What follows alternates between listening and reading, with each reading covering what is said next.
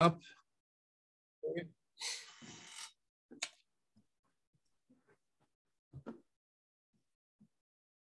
All right. Welcome, everybody. Thank you so much for joining. We are in another session of the community table. I almost got a little bit of a hiccup there, but we are. And thank you for joining us for today's session here. If you're joining us on Facebook Live, thank you so much for joining us here. If you're watching the replay, thank you for watching the replay. I appreciate taking the time.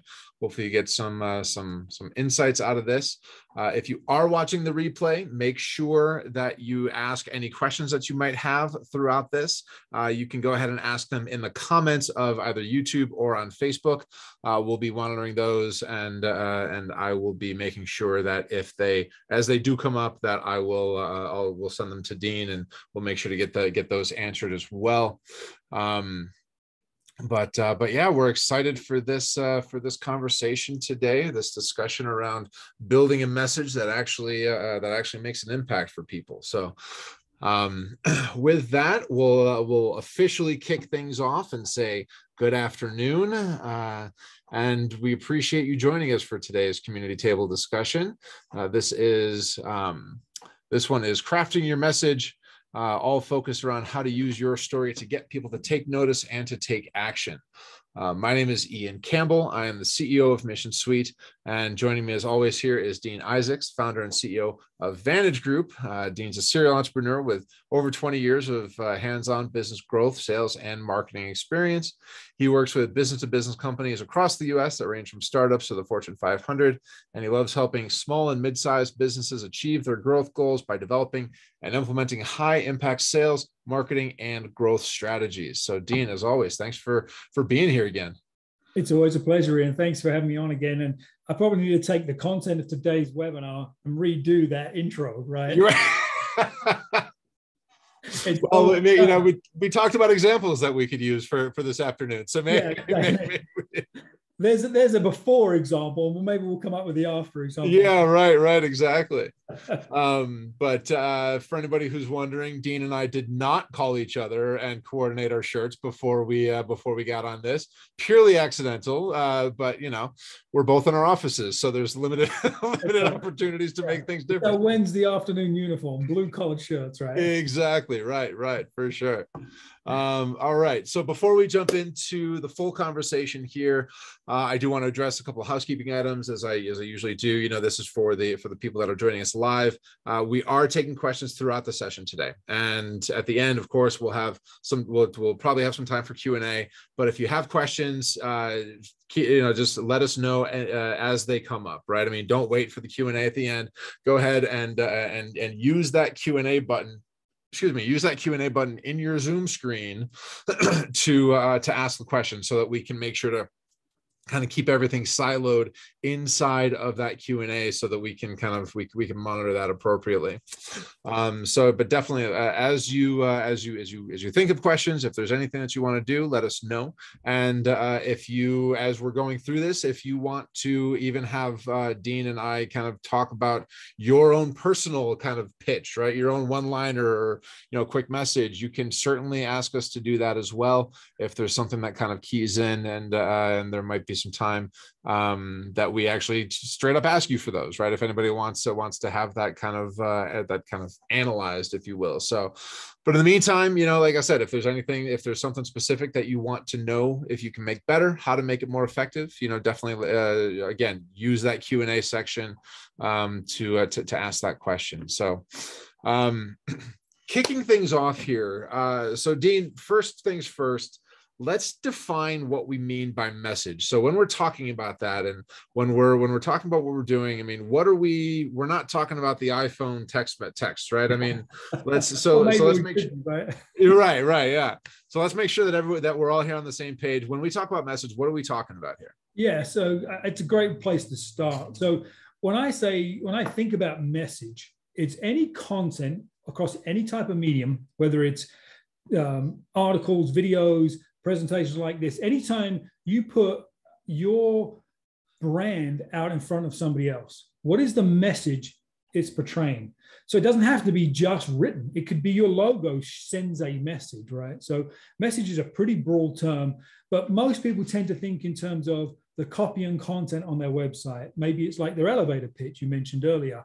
Maybe you're trying to do video content.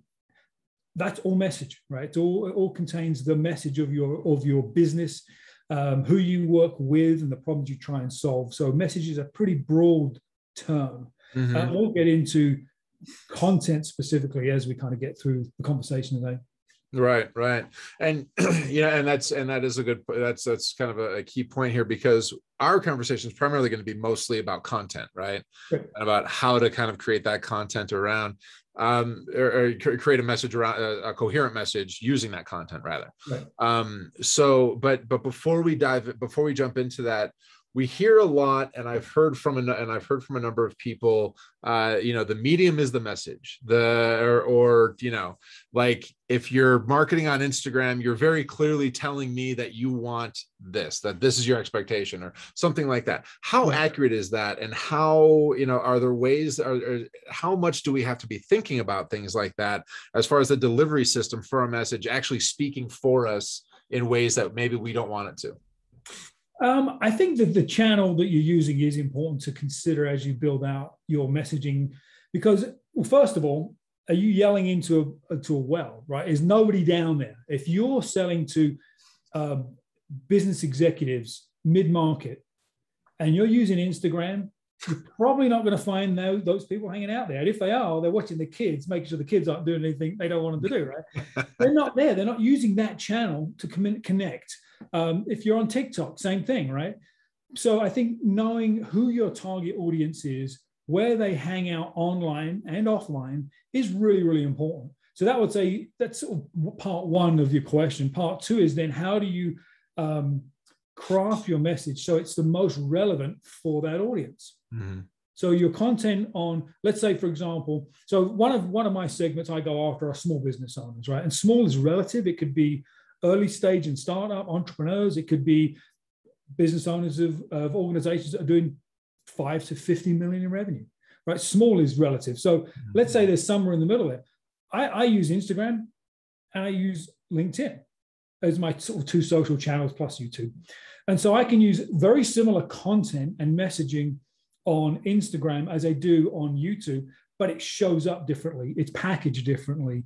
The way we produce that content is a little different, but the message at its core is the same. So I think you really need to keep those channels in mind. Sure. Excellent. So again, kind of making sure that we're all on the same page. Can you talk a little bit about how a good message actually helps to bring in new clients or prospects? Because, a lot of small business owners hear marketing people talk about this. Oh, I craft your message to get you in front of the right people. Well, no, I get myself in front of the right people. You're just telling me the words to say, right? But there is something to that. And I know that. So kind of talk a little bit about how it actually how a good message gets you in front of those, helps you actually land those clients and prospects. Yeah. That's a good question. That's like the $50,000 question, right? The how. So I think that all buyers go through a journey, right? We've talked about the buyer's journey a lot on the community table, and so keeping in mind what the intention of your messaging is really important. And so there's some really great people you can look up. Brandon Lucero is one that I really admire the way he approaches messaging, and he has that's his thing, his messaging. And he talks about the messaging ecosystem. And the messaging ecosystem is everywhere you have your messaging out in the world, all the social channels, online and offline. And so once somebody's in your messaging ecosystem, you want to move them through some kind of decision-making process. But he has a different type of messaging to get them into the messaging ecosystem. So grabbing eyeballs online is a challenge, right? You got to stop the scroll going through any feed on any social channel. So your content to stop the scroll and get it into your messaging ecosystem may be a little different to what's in there, right? Because then you're trying to move them through a process. So you be really conscious of the purpose of the message, right? Or the purpose of that content. Having said that, there still needs to be that consistent thread of your stuff right? Mm-hmm. Your position, your opinion, your approach through all of your messaging. Mm-hmm. Mm-hmm. How much of our own personality, to that point, how much of our own personality should really come through in our corporate messaging? I love that question because it's so often people want to think that they're representing themselves and their brand. And when you read this stuff, it's like, really? Yeah. That's just the same old boring corporate blurb. I was looking at a company's website yesterday. They're in the IT telecom reselling like VoIP services and stuff. And their little pitch on their above the fold, the top of their homepage, as I read it, I thought, you could take telecom out and put in any other professional service and it would still be the same, right? Accounting or HR is like, that is not your personality, right? That is not going to set you apart. So I think that you really have to inject your personality into your messaging and your brand, whether you're a solopreneur doing your own thing or you represent a larger corporation. Mm-hmm. It's one way to set you apart. And really with the right kind of messaging, you're going to actually repel some people. Gary Vee, right? Well, maybe we'll use Gary Vee as a good example for a bunch of the stuff. He is a good example for this. Right. So Gary Vee is like a magnet, right? One side attracts and the other side repels. Right. And some people just cannot stand the guy. He uses profanity. Personally, I don't care. It doesn't matter. I actually like, when you get past that whole persona, I really like a lot of the stuff he says. When I first started kind of watching stuff, I didn't care for his style. Mm-hmm. But he is a polarizing personality. So he attracts people that believe in him and believe mm-hmm. in his stuff. And so whether you're selling IT services or whatever the heck Gary's doing these days, right? I think you have to inject your own personality into it. Mm-hmm. And a lot of times the founder, if you're a slightly larger company, the founder's personality is already weaved into the sort of the company brand because they created it. Mm-hmm. And so there's an opportunity to look at that personality. Does that still reflect your current market and your current audience? Yeah. And, it's interesting because, kind of extending on this, the Gary Vee example, right? He's got like a wine brand now, like wineseller.com or something like that. Yeah. Right. And, he may love wine. He may know everything that there is to know about wine. I love wine. I know a fair amount about wine. Right. But when I saw Gary Vee's picture on the homepage, yeah. It was an immediate clash because I know him in a very specific way, like that polarizing individual. And I'm, like, to your point, yes, he's like, I think he's got a lot of good things to say. He's not my cup of tea personally. And, I think that there's a lot of, there are certain reasons for that. And, but regardless, right? I mean, it just is what it is, right? Because again, different strokes, different folks, we all kind of deal with things, react to these things differently. Right. But when you end up in that, like, how are you? So in an example like that, right? I mean, seeing Gary Vee on this website was such a shot, was such like a disconnect to me that I'm like, well, it can't be good. I mean, yeah, but it's probably going to be successful because that's what he does. He creates success for these companies, right? But how do you kind of, I don't know, how do you leverage that, or how do you avoid that kind of collision that repels people if you need to? Yeah, I think that's great. So a lot of people, or some people don't know that he started out in the wine business. He started working in his father's liquor store as a kid, mm-hmm. as a young teenager, and was one of the first YouTube channels. I think it was called Wine Library or something. And he was just reviewing wine. And this is a teenager that really doesn't know anything about anything. And so that was like his beginning. So my guess is he's kind of coming back to some of his roots. Right. So if you're an avid Gary Vee follower and you know his backstory, it makes some sense. Right. If you see Gary Vee out there talking about Bitcoin and all this other stuff that he's doing and media, there's this sort of like disconnect. Right. So either way, it's creating an emotional reaction. And that's what you want with your messaging. You want to attract or you want to leave behind. Because we all want to work with our ideal client, right? The people that are great, they pay us money, they're easy to work with, blah, blah, blah. Well, those people will be attracted by you and your personal stance on stuff because they relate to that. And if it's like Gary Vee is not for me, I'll never work with the guy. And he probably wouldn't want to work with me, because we're not a fit. Sure. So I think the more you can create a polarizing response in your messaging, while that may sound controversial, it actually will increase your market share of the right kind of individuals to work with. Right. Absolutely. And and I mean, we've got a lot to cover today, and so I don't want to spend a ton of time talking about Gary Vee. But Chef Marion here actually brought up a point that, you know, he's got us talking about him, you know, promoting him, and I mean that promoting seems like it might be a bit of a liberal word for what we're doing here, but you know, but he must be doing something right, like him or not, and you know.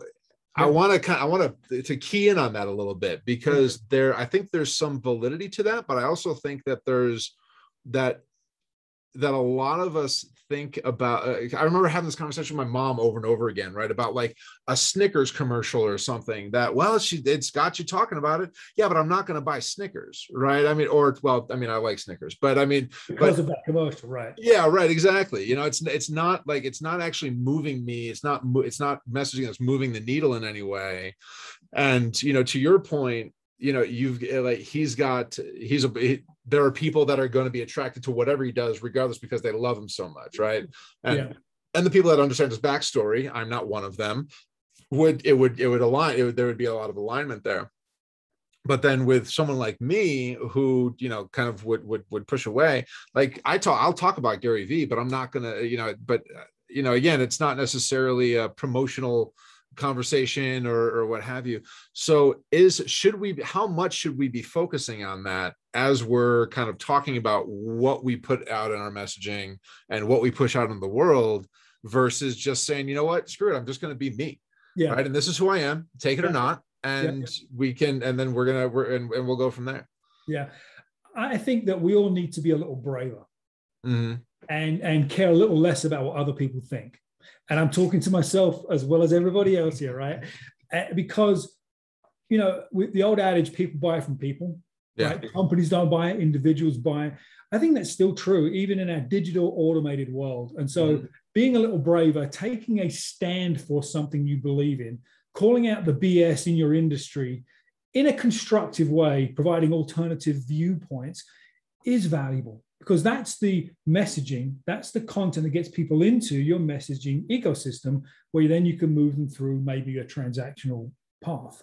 But if you're out there saying, all you're producing is how-to content, which you and I both produce a lot of how-to content. Sure. Yeah.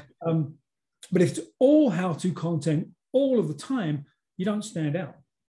Everybody, it's like the top 10 of this and the 5 ways to do that. And you're a fitness consultant, and you're like how to lose 10 pounds. There's probably 100,000 videos or more of how to lose 10 pounds. And they all look and sound the same. Right. And so you have to inject some personality. You have to take sometimes a counter viewpoint on content to get the eyeballs, because that's the goal at the beginning of the journey, is to get the eyeballs and get them into your messaging ecosystem. So Chef Marion had never heard of Gary Vee, right? Yeah. Maybe she'll go and Google the guy. Right. He's got another follower. Right? Who knows? But he's all about building his online, brand, his online presence, and so on. That serves his need, that serves his purpose. So I do think we have to be a little more willing to get out there. And when we get to the thought reversal topic in a little bit, we'll get into that, because there's some specific ways you can do that. That creates the attraction of the right kind of individuals. Absolutely. And, to that point, we talk about, like, thought leadership is something that we've talked a lot about, that you and I talked about in preparation for this session. Right. And I feel like thought leadership has become a bit of a trite term. Like everybody's talking about it, and that we're trying to be thought leaders. We want to do this. I mean, realistically speaking, is there something worth exploring here? It's still worth exploring, or, and what should we be thinking about as far as the way that we explore thought leadership to get ourselves out there? Yeah, I still think that while it's an overused term, it feels overused because it's hard to become that thought leader, right? How many more ways can we talk about messaging? How many more ways can we talk about CRMs and marketing automation? How many more ways can we talk about wine? Whatever it is. So when you're looking at the same problem through the same lens, you don't stand out. Therefore, you don't necessarily become a thought leader. And so why don't we just hop into the thought reversal kind of concept, because it ties really well together. So let me sort of frame this up for you. The the purpose of thought reversal messaging is to get the person, your audience, your target buyer, to think differently about how they need to solve their problem. Okay, that's the job. Right. And so one way to do that, one way to stand out, one way to sort of start to craft that message is to take a step back and think about what are the typical or the norms in your industry. Right? What are the norms in your industry that everybody in your industry just believes because it's been said for the last X number of years? Whatever that is. And if you think about those norms, those beliefs, those sort of standards, if you will, you probably disagree with some of them, right? You can probably come up with a better way to solve that problem. And so you taking a stand on that norm and showing somebody a different way, opening their eyes to a different way to solve that problem, gets them to rethink what they believe was true. And that's getting to reverse their thoughts, thought reversal, right? Reverse their thoughts on what they thought was the standard. And again, Gary Vee, just because he's on top of mind right now, the norm, the standard in marketing is the more you produce how-to or educational content for your audience, the more they will believe you're a thought leader and an expert. Mm-hmm. Show me how to do this stuff and I'll believe you know your stuff. Is that true? Maybe, maybe not. You look at Gary Vee, he probably grew his online presence faster than anybody else in history. Mm-hmm. And he never does how-to content. He never does educational content. Most of his content is about his beliefs, about his opinions, about guiding people and having sort of live conversations. He completely has changed the way we think about the messaging and how we become thought leaders. He doesn't do how-to content. He does so much of this thought reversal stuff. So I think that's something that we don't know enough about generally. And I think we need to spend more time there. So if how-to content isn't the fastest way to grow your online presence, if that's your goal, then what is? So that gets people saying, I want to know more.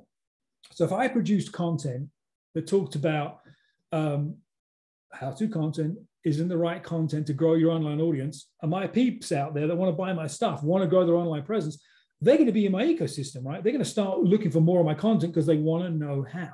Mm-hmm. But then you have to have a story around how. Right.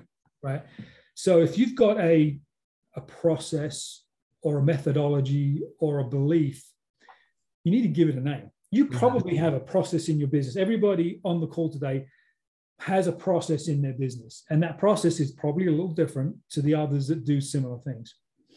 Give your process a name and an identity, right? So I'll give you an example. I have some content that I'm building out, and it's called the Business Growth Blueprint. And it's really taking all of my 20 years of experience and knowledge of helping business owners build their business and putting it into a very structured deliverable. Business Growth Blueprint. So you're going to see in my content moving forward a lot of discussion around the Business Growth Blueprint. All of a sudden, it sounds real, it sounds credible, it sounds legit, it sounds like it's been there and it's proven.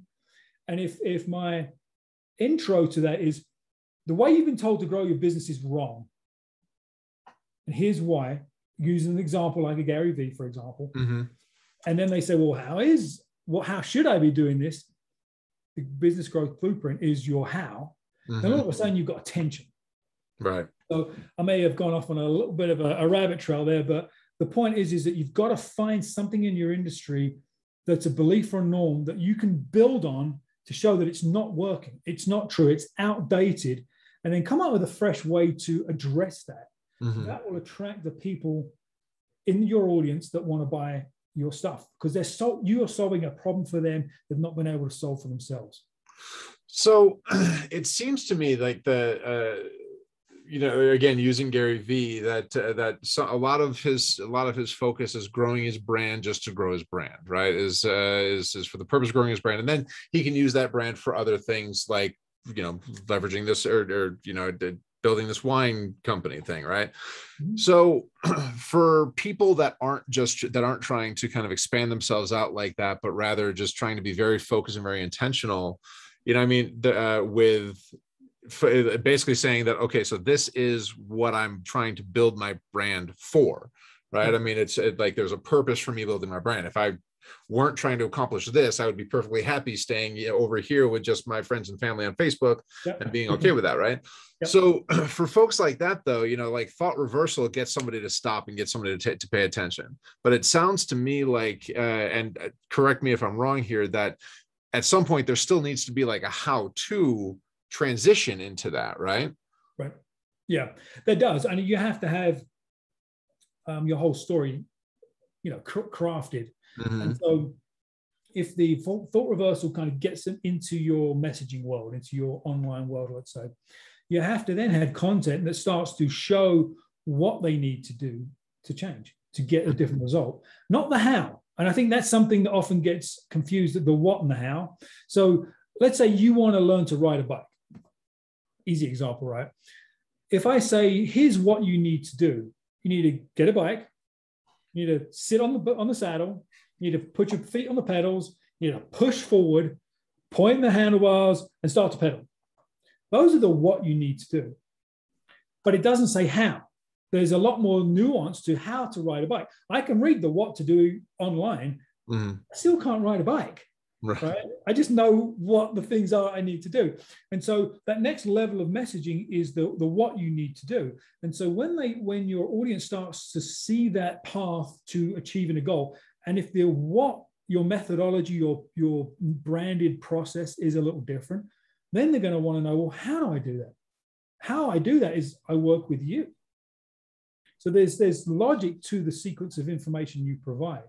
But it all starts with that thought reversal. And actually, I would say that it even starts before that. And we haven't really touched on this yet, which is your ideal client, right? We've talked about ideal client profile and stuff like that before, but I would say when it comes to messaging, thinking about sort of this avatar, this person, this individual that will buy from you. And if you really understand that individual and the problems that you're trying to solve for them, you're going to use their language. You're going to speak to them as a person, not as a CEO of a company. There's a huge difference in how you connect. So it's all sort of like, it's all part of this messaging continuum.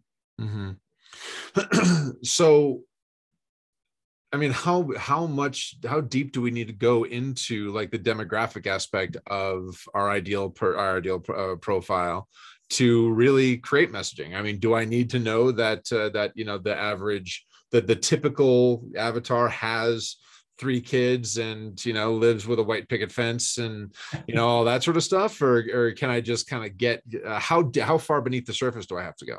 Yeah. So I may take a little bit of a controversial stand in the marketing world, and I say I don't care about that stuff. Right now, if I'm big enterprise selling to big enterprise, that's a whole different thing. They've got millions of dollars to waste and whatever. They can test a bunch of stuff. But in the small business world, we don't have that. And so I care more about describing the individual. So a lot of us in business are doing what we do because we've solved the problem for ourselves, or we've solved that problem for our customers. And so in my world, if I go back 15, 16 years when I first started out in building my own business, and I think about as an entrepreneur, as a startup, what are the things I struggled with in generating revenue? Marketing stuff, messaging stuff, networking, selling. What are the things I struggle with as an individual? And is that the person that I want to sell to? Is that the person that's going to buy my stuff? If it is, I can speak firsthand to those challenges, very empathetically. Now, if you're in a business where you want that struggling individual, that avatar, find your ideal client that you've worked with, right? That person that you solved their problem, they were the sweet spot for you, and create a description of that person. It doesn't have to be gender or age. It's more about the personal struggles and the business struggles. That's creates a much more powerful avatar than a female, ages 35 to 55 with 2 kids and a Volvo in the driveway. Yeah, don't care. So can you kind of see the difference between a typical sort of like profile and then like an avatar that really speaks to the individual? Make sense? Yeah, absolutely. So how many, because you hear a lot when you're talking about messaging, well, I can sell to anybody, right? And of course, we hear this a lot with the ideal profile too, right? I mean, but like anybody can buy my stuff, yeah, but they're not, right? And so, I mean, but how many different profiles or avatars should we be focusing on? Because if I'm hearing you right, every avatar needs to have its own messaging profile along, that you're going to pursue, right? Oh, yeah. So, Yeah. how many different avatars should we be focusing on as a business? Ideally, one, at least to start with. Mm-hmm. If you've got such a unique product or service that really does speak to different market segments, and you're probably still solving the same type of problem, whether it's you're selling into different verticals, or different size companies. You're probably the core of what you deliver or value, you're probably solving the same kind of problem over and over again. So really just one. Okay.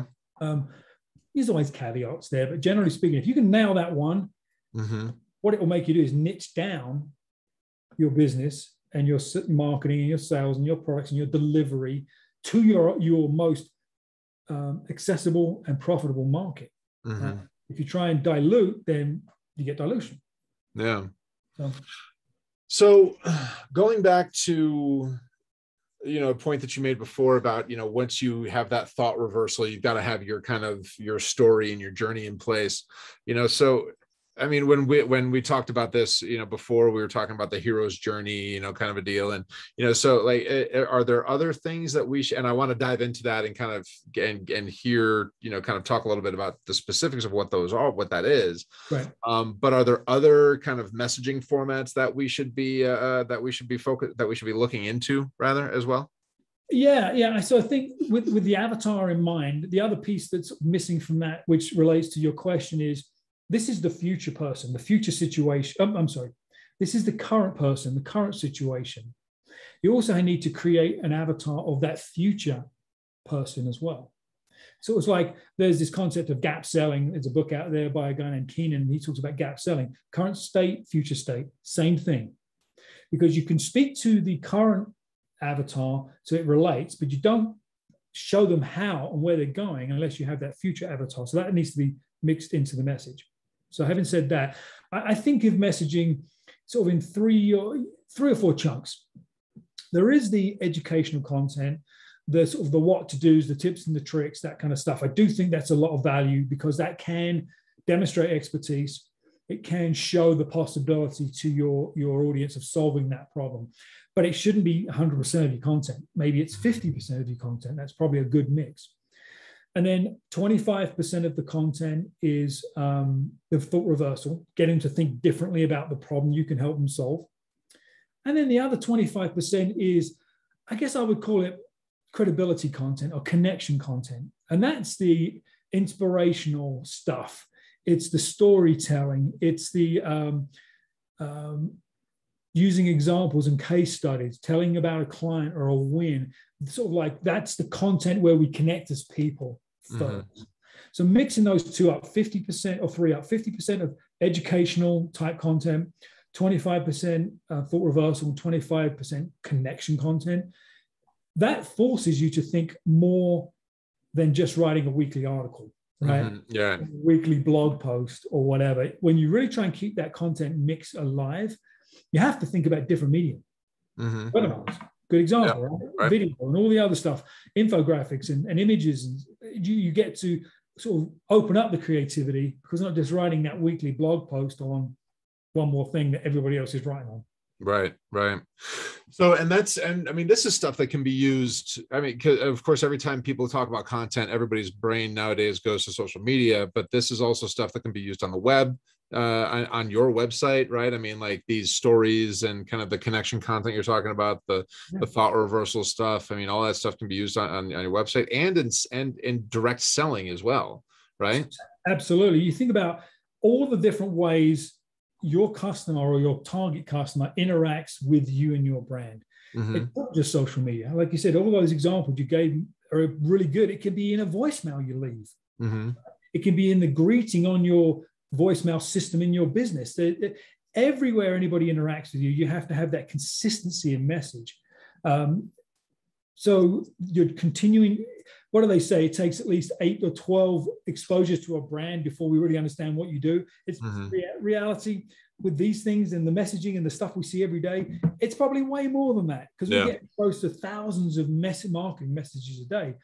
So through all of those different types of messaging, all those different types of content, the different channels, you have to be consistent. So you have to have your messaging storyline really thought through. Interesting. Yeah. So you mentioned in talking about the gap selling between the current avatar and the future state. So can you dive into that a little bit more? That's because and this is something that I've heard about too in like course creation and selling your course, is that, you have to sell the, whatever they call it, like the magical transformation or the major adjustment or whatever. I don't know. Like, right.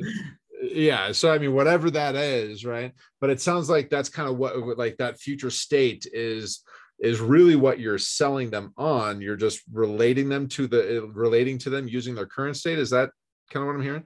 Yeah. So you get their attention by speaking to them in their language, and you understand their problems by talking to their future state, right? Mm-hmm.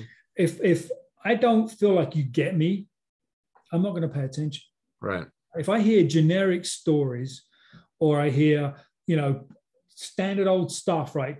This is 3 ways to lose 10 pounds. I'm not going to pay any attention. Right. And so, because I'm not talking to that individual, if your current avatar is busy working moms with, school-age kids trying to lose that postpartum 10 pounds, right? That's specific. Right. I'm going to see that and say, that's not for me.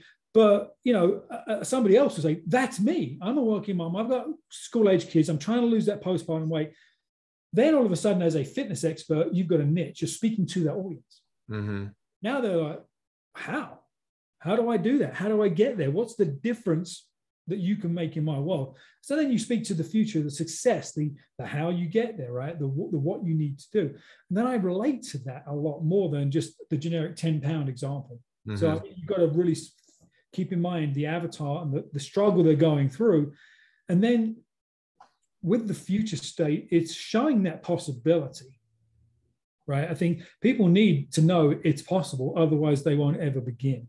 Online courses, we talked a little about that. I think the average sort of failure to complete the course ratio is like 80%. Yeah.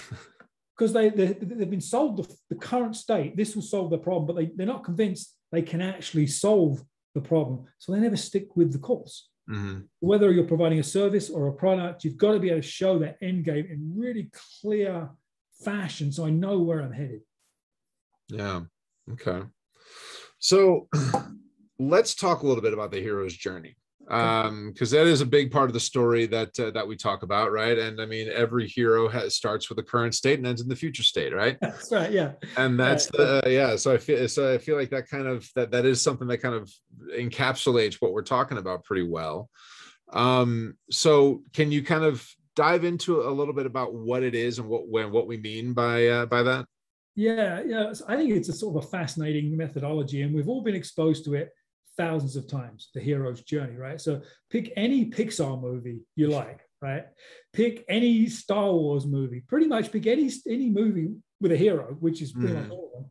And they all go through this same sort of journey, this hero's journey. It was developed many, many decades ago, but it was sort of brought back to life when Donald Miller, if you guys haven't heard of Donald Miller, look him up.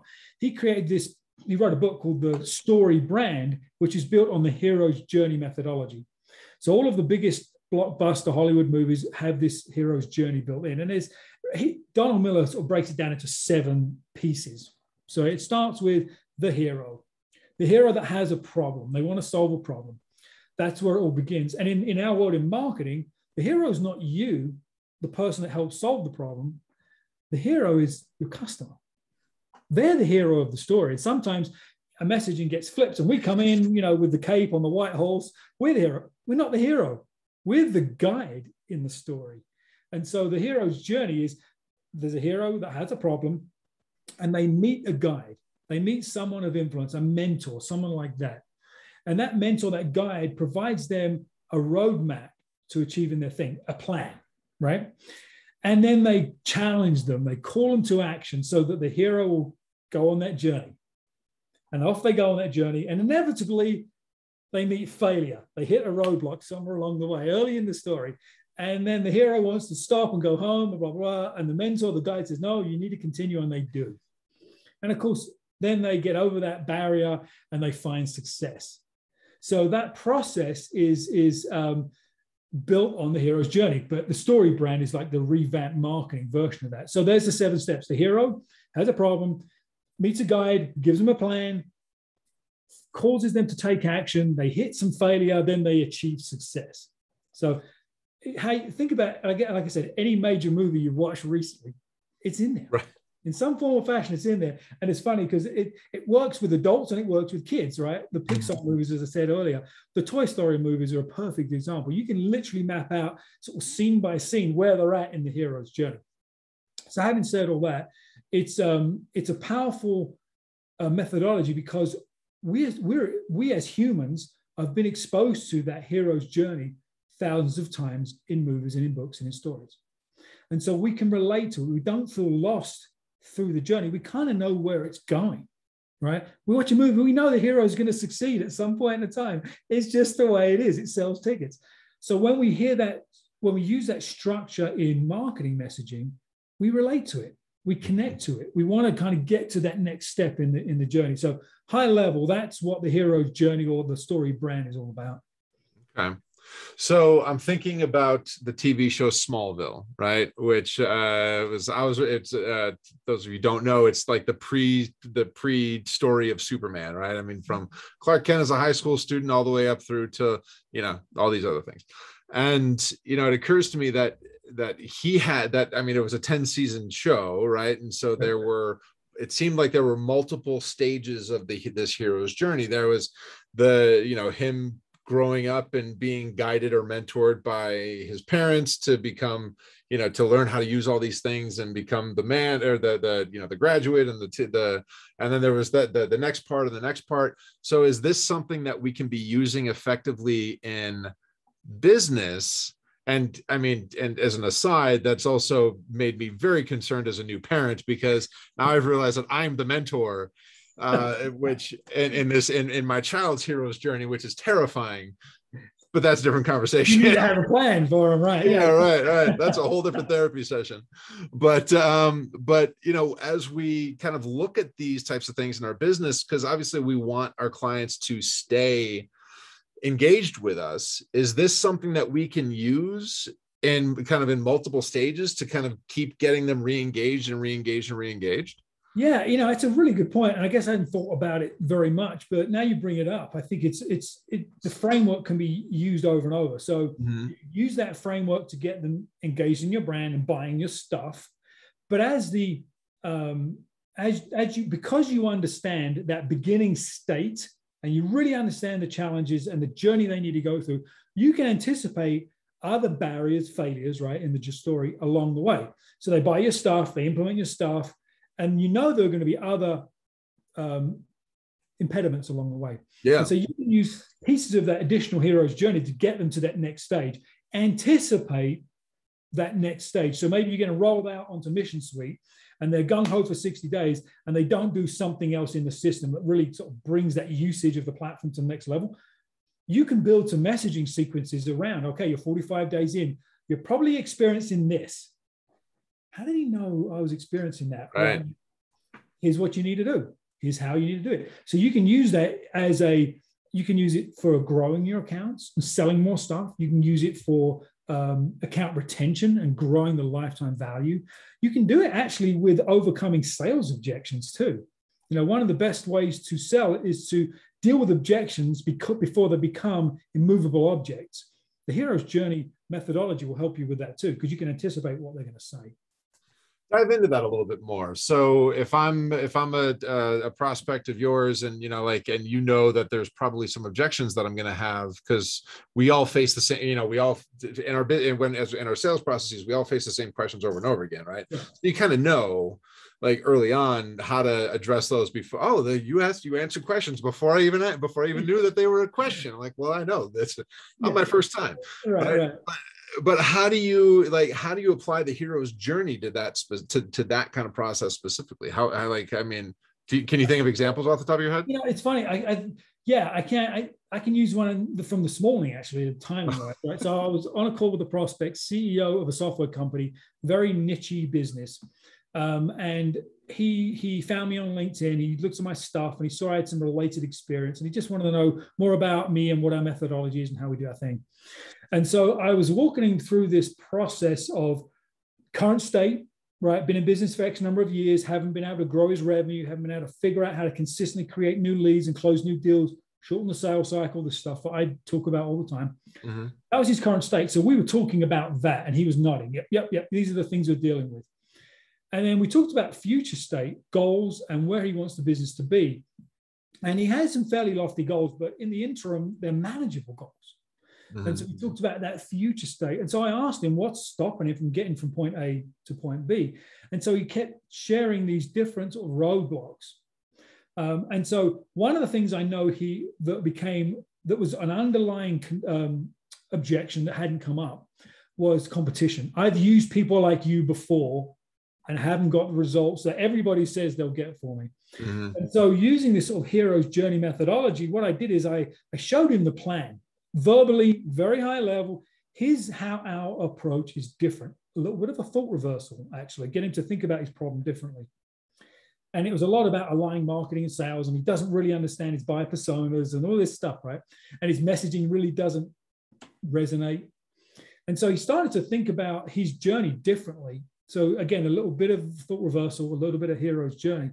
And then I sort of gave him some ideas to think about. And I could tell he was thinking about the next step. And so he wanted to know what he needed to do to take action, which is one of the steps in the hero's journey. Taking action is for you and I to have another conversation and get deeper into this stuff. And so there was a little bit of a mix of approaches as I think about it. And then the last point I guess I'll make for that is he asked about competition. He named some specific names. And he allowed me to do a thought reversal with the competition as well, because he thought these other companies did what I did, because we all say the same kind of stuff, right? Sure. But I was able to flip the way he looked at what they did as it compared to what I do, and he could see the contrast. And then he's like, okay, that makes some sense. Now I understand why I've been looking at this problem this way and so trying to solve it with these kinds of service providers. It hasn't worked. Yeah. So bringing this conversation back full circle, you just said something that kind of triggered something that we talked about in the beginning of this, is that, is the right messaging is going to help you to attract the right clients, the people that need exactly what you do in exactly the way that you do it, right? And then repel, kind of get away from the other ones, right? So in thinking about that and in differentiating ourselves, because one of the things that we talk about in messaging, and that every marketer talks about in messaging, is you have to differentiate yourself from the competition, right? And the way that we all differentiate ourselves from the competition is that we've all got experience. We all focus on our customers. We all, we all have whatever, right? I mean, like all these things that okay, yeah, you're unique, just like the other 12 people next to you, right? So in thinking about this and in thinking about ways that truly differentiates the competition, and using the example that you just gave, should we be looking at the top 5 competitors that people think we compete with? And then basically, I mean, even if it's just into a voice recorder, talking about this is how we're different, and using those as kind of some starting points for messaging. And, and then of course the question comes, how do you get that into a position where people look at it, right? I mean, like, where on the website does it go, and things like those types of things, because it's not something you just blast out in an email newsletter. Hey, this is something that we do differently. No one cares, right? I mean, until they're looking for you, right? Yeah. Maybe I'm controversial in some ways. I don't really care. This is your thought reversal. I don't care about my competition. I don't care about what they're doing. I need to be informed so I can say, here's how we're different. Mm-hmm. But I don't care what they're doing. I don't care about the messaging. I don't care about any of that stuff. I want to spend more time understanding my avatar, my buyer, really understanding their psyche, what they're going through, the problems that we can help them solve. That's the first place. Second is thinking about how you help solve that problem or how you can help solve that problem in a different way, right? And then how can you create a sort of a name or a brand around that, right? Your unique solution. Spend time there thinking about the problem you're trying to solve, where you're trying to get them to, right? How you do what you do in a different way. That's far more productive time spent as you think about. So in the brand story methodology, they call it a one-liner. It's the elevator pitch. It's the 30-second commercial. Create that, get that dialed in, because all of your messaging will be built from there. Now, is it set in stone? Of course not. It's not set in stone. It's always going to evolve over time as you get feedback from your market and your competition changes and your methodologies change and everything else. But spend some time on your one-liner, your elevator pitch. And I think that's far better use of time than worrying about the competition. Because what happens is if you look at the competition, it biases the way you think about how you solve the problem. Right? It cannot do it. It's impossible to not have that happen. How do you mean? Because because they're all doing one thing. They're all doing a similar thing. They all sound the same way. And it's so hard to break out of that sort of echo chamber once you're in it. I would rather you take a fresh look, a brand new perspective, try and find that industry norm, that standard thing that everybody says is real and the way it works, and pick holes in that, build your messaging around that, find a way, a methodology to deliver that. Brandon Lucero, right? The messaging guy we talked about earlier. He leads with, despite what all the marketing people say, how to an educational content want to help you build your online brand. Gary V, blah, blah, blah. He goes through the whole story. And then he says, we've created a methodology called the thought reversal to blah, blah, blah. If he just was out there reading all the other content guys' stuff, he would never have come up with that approach. So I would say get out of the echo chamber. You can always do some validation against it down the road, but you've got to almost like blank sheet of paper. What is that thing I want to hang my hat on? We both know a contract CFO in town, and he spends a ton of time talking to business owners about cash flow management. Maybe a boring subject, but that's his thing, right? And how cash and cash flow are not the same thing. The way he talks about it is a little bit of a thought reversal. Business owners often think cash is the same as cash flow. Money in the checkbook is not cash flow, that's cash. You don't grow your business with cash, you grow your business with predictable cash flow. Sure. That's a little bit of a mini thought reversal in his world. He's not saying you need to have financial statements, you need to have this, because everybody's saying that. He's talking about the difference between those two things. Right. So I would spend time there. And I recognize a few of the names on the call today. And some of the folks are in highly competitive industries. I was going to ask about that. Yeah. And others are in more niche industries. And if you're in a niche industry, you've got a niche product or a service, it's a little easier to sort of carve your own lane, right? You're niche for a reason. You've got a unique way of doing things, or you do it for a very specific group of individuals. This becomes really important and more difficult when you're in a highly competitive industry. Real estate, I'll just use that, right? We see our good friend Doug on the phone here, on the call. Doug's in a really competitive industry in a crazy market right now. How can he differentiate from the competition? And he has some good messaging that he uses, and he lives it.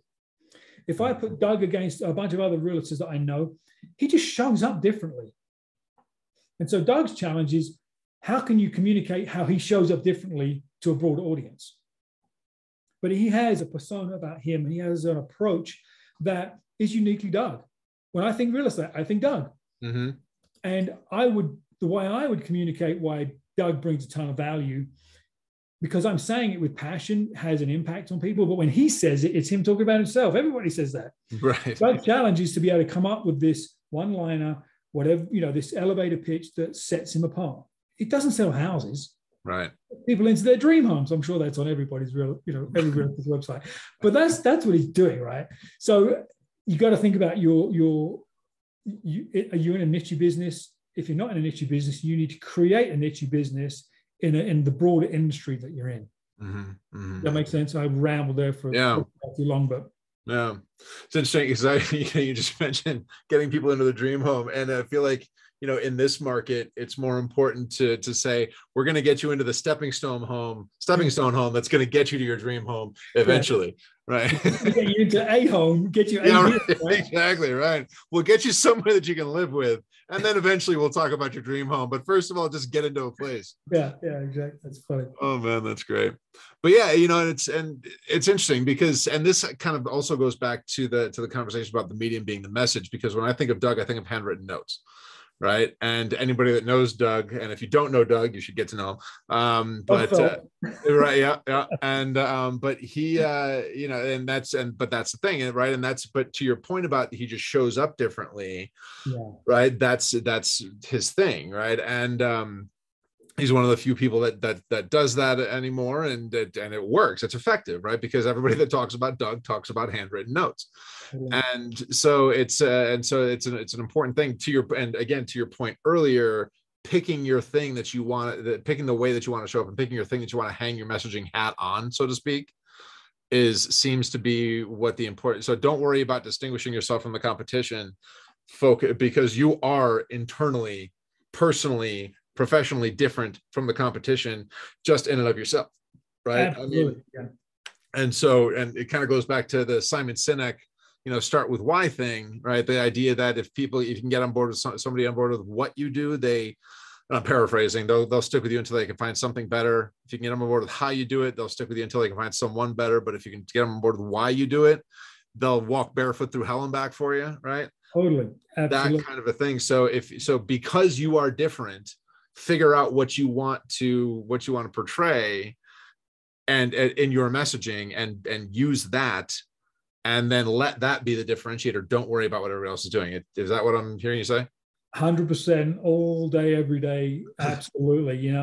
This prospect this morning was asking me, saying, we've had other people come in and say this and say that, and they've told me to change my website and send more emails and we'll get more leads.